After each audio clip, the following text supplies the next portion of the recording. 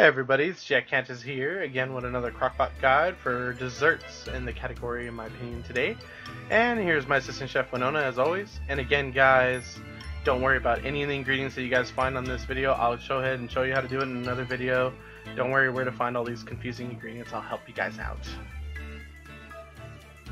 Our first recipe for dessert is taffy, a quick little pick-me-up for sanity if you guys can't find any green caps in your world.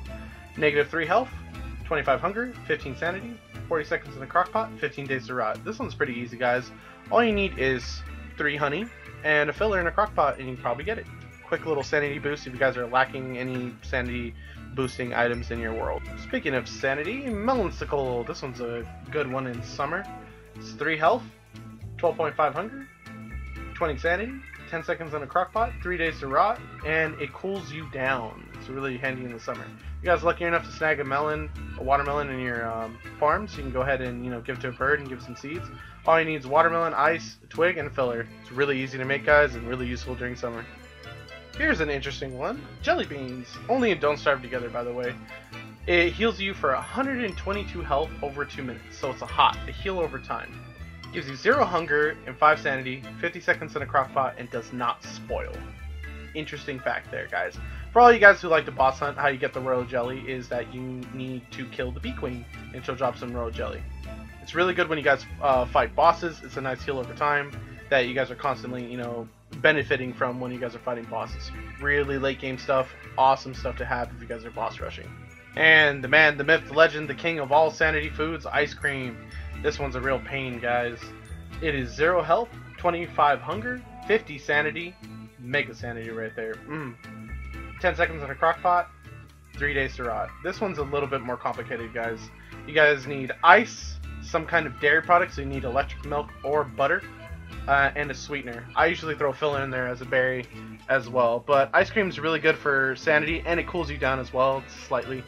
But it's really good in high sanity losing situations such as fighting Deerclops and other bosses and stuff like that. I would use it sparingly if you guys have those late game ingredients lying around. It does rot fairly quickly. And from the good we go to the weird, powder cakes. Now this is another Clay's sick twisted jokes on us. Powder cakes. -3 health, 0 sanity, 0 hunger, 10 seconds in a crockpot.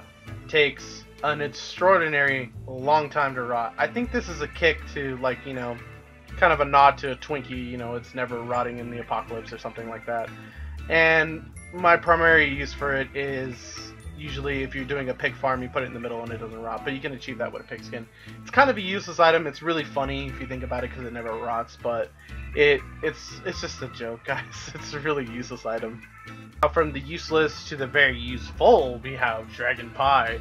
Probably the best late game farm item you can possibly fathom. 40 health, 75 hunger, 5 sanity, 40 seconds in a crockpot, 15 days to rot. Now this is amazing. All you need is a dragon fruit and 3 filler and you will get Dragon Pie. Probably the easiest high health food to maintain once you have the means to produce a farm. So what you need is a lot of farms, a lot of dragon fruit, and a lot of birds to reproduce this recipe. And you guys will have infinite health when you guys fight your bosses by just using berries and twigs.